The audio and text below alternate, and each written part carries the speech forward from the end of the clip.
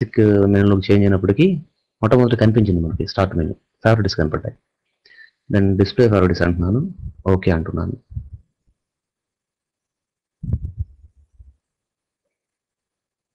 ప్రతిసారి మనం కాన్ఫిగర్ చేసేటప్పుడు కొంచెం టైం తీసుకుంటుంది, 1 or 2 seconds. సి ఇక్కడ ఫేవరెట్స్ వచ్చేసింది. ఓకే, సో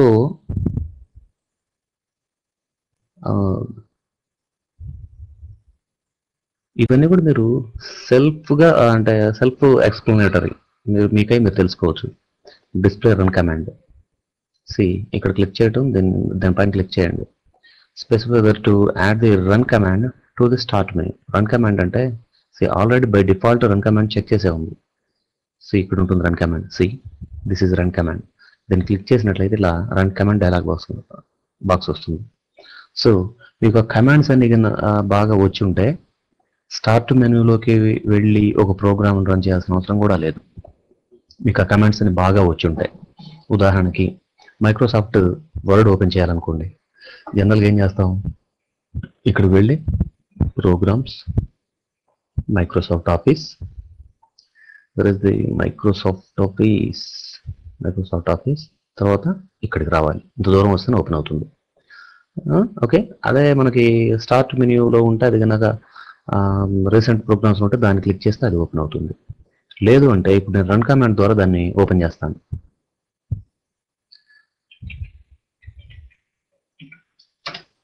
సి కమాండ్ తెలుసు కనుక దాంట్లో కమాండ్ రన్ డైలాగ్ బాక్స్లో, ఈ రన్ డైలాగ్ బాక్స్లో కమాండ్ ఇచ్చానంటే ఆటోమేటిక్గా ప్రోగ్రామ్ రన్ అవుతుంది.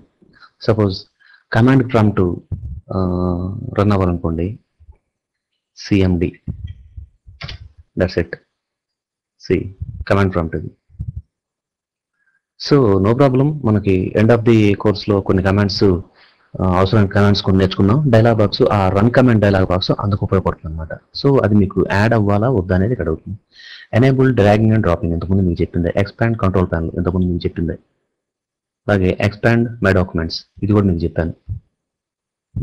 సి ఇక్కడ మై డాక్యుమెంట్స్, సి ఇక్కడ యారో మార్కు ఉండాలా వద్దా అనేది,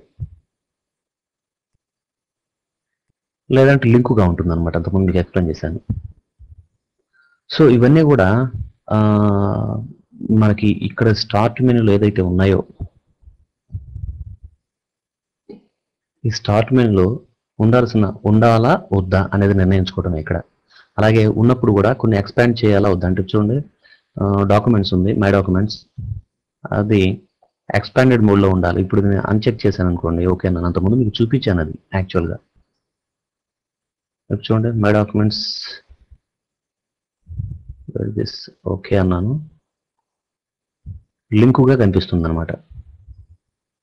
right click, properties, start menu, customise, expand, C expand my documents. See, specifies whether to display the contents of the my documents folder in a menu instead of window. Window దాన్ని click చేయగానే ఒక window open కాకుండా లేదా మీద pointer పెట్టగానే list menu లాగా రావాలి. అలా రావాలా వద్దా అని చెప్పడం. అంతకుముందు కూడా మీకు క్లియర్గా చెప్పాను, అంతకుముందు ఎక్స్ప్లెయిన్ చేశాను. సో ఈ విధంగా మీరు ఈ స్టార్ట్ మెనూని కస్టమైజ్ చేసుకోవచ్చు.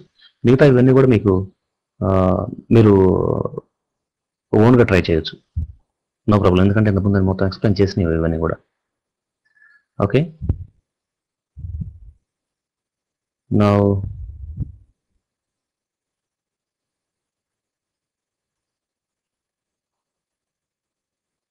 దెన్ ఇప్పుడు స్టార్ట్ మెనూ ట్యాబ్లో స్టార్ట్ మెనూ, క్లాసిక్ మెనూ ఈ రెండు చూసాం. రెండు విధాలుగా కస్టమైజ్ ఎలా చేసుకోవాలో చూసాం. దెన్ ఇక మనకు మిగిలింది టాస్క్ బార్, అంటే ఇది. ఓకే, ఈ టాస్క్ బార్ గురించి మనం చెప్పుకోవాలి. ఓకే, ఇక్కడ చూడండి టాస్క్ బార్ అపీరెన్స్ ఎలా అపీర్ అవుతుంది అనేది మనకి ఇక్కడ తెలుస్తుంది.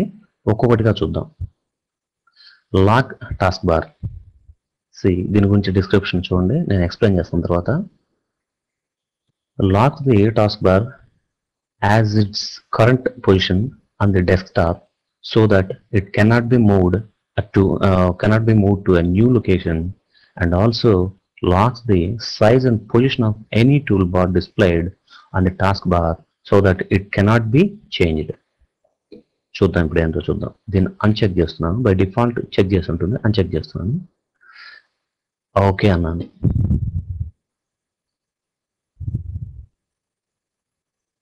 లిటిల్ బిట్ టైం తీసుకుంటుంది.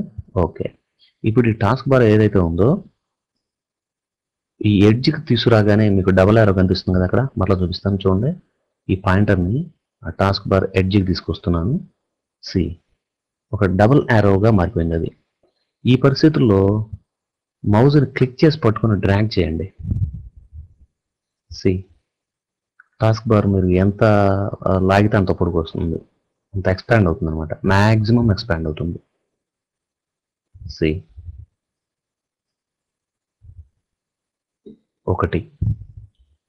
రెండు, ఈ టాస్క్ బార్ పైన అంటే ఈ డబల్ యారో వచ్చినప్పుడు కాకుండా టాస్క్ బార్ పైన ఎక్కడైనా పట్టుకొని గట్టిగా డ్రాగ్ చేయండి పై వైపుకి.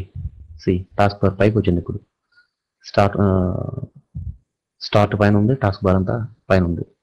చాలా సందర్భాల్లో చాలా మందికి తెలియక ఇలా జరిగి ఎందుకు వచ్చిందో అర్థం కాక దాన్ని ఎలా మళ్ళీ కిందికి ఎలా తీసుకురావాలో తెలియక నానా ఇబ్బందులు పడుతుంటారు. ఓకే, జస్ట్ సింపుల్, జస్ట్ అలా పట్టుకొని ఆ టాస్క్ బార్ పైన పట్టుకొని కిందకి డ్రాగ్ చేయండి, దట్స్ ఇట్. అలాగే టాస్క్ బార్ని పట్టుకొని రైట్ సైడ్కి ఇలా అన్నా అనుకోండి, టాస్క్ బార్ ఇక్కడికి వచ్చేసింది, రైట్ సైడ్ వచ్చేసింది అలాంగ్ విత్ స్టార్ట్ మెన్యూ. అలా పట్టుకొని లెఫ్ట్కి లాగే అనుకోండి, లెఫ్ట్కి వచ్చేస్తుంది. ఇప్పుడు కిందికి అన్నాను, కిందకి వచ్చేసింది. సో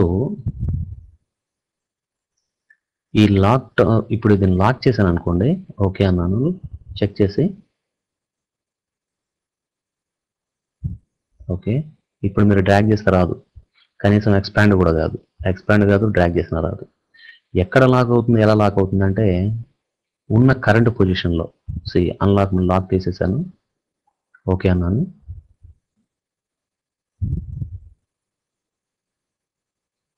కొంచెం ఎక్స్పాండ్ చేస్తున్నాను.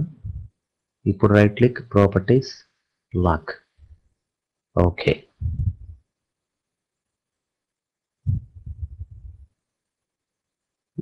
ఇప్పుడు చూడండి, ఆ కరెంట్ పొజిషన్ ఏదైతే ఉందో అక్కడితో లాక్ అయిపోతుంది అనమాట. మీరు ఇక్కడ డ్రాగ్ చేయలేరు, ఎక్స్పాండ్ చేయలేరు, తగ్గించలేరు.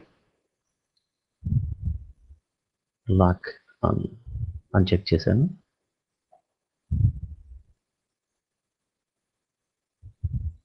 దీని డిఫాల్ట్ పొజిషన్ తీసుకెళ్తున్నాను.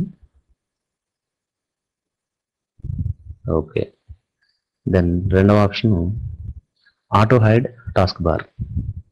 ఆటో హైడ్ టాస్క్ బార్ గురించి చెప్పాలంటే విండోస్ గురించి కూడా చెప్పాలి, కొన్ని రకాల విండోస్ గురించి చెప్పాలి.